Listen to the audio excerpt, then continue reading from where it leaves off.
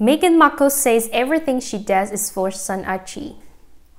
Meghan Markle is not afraid to speak up her mind, and in a recent chat, she shared that she considered her son Archie in every decision she made.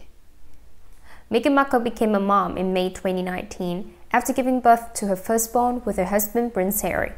The Duke and Duchess of Sussex are now living in the USA, and she has since returned to using her voice to promote the various campaigns she personally supports. But Markle said her top priority is Archie. Meghan Markle decides with Archie in mind. Since Meghan Markle is already a mom, she considers her son Archie whenever she makes a decision. In fact, everything she does is for her baby. Everything I'm doing it's for Archie, his son. Perhaps from the outside it could look risky, Markle said per Harper's buzzer.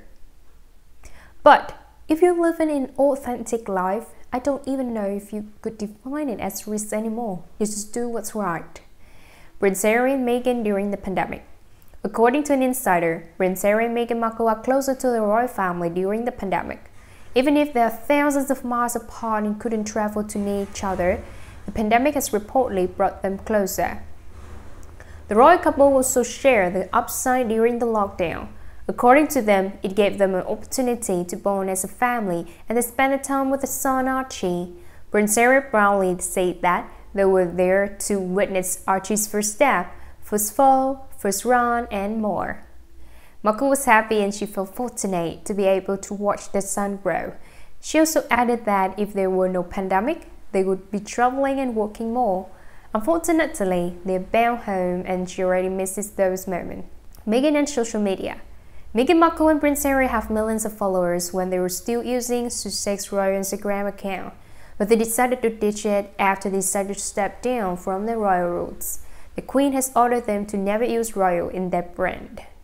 It has been months since they live on their own, but the royal couple has not created a new Instagram account. According to Markle, it was a personal choice for self-preservation. In fact, she has not been on social media for a long time because Sussex Royal was managed by a whole team from the palace. Markle believed that not knowing everything online was somehow helpful for her.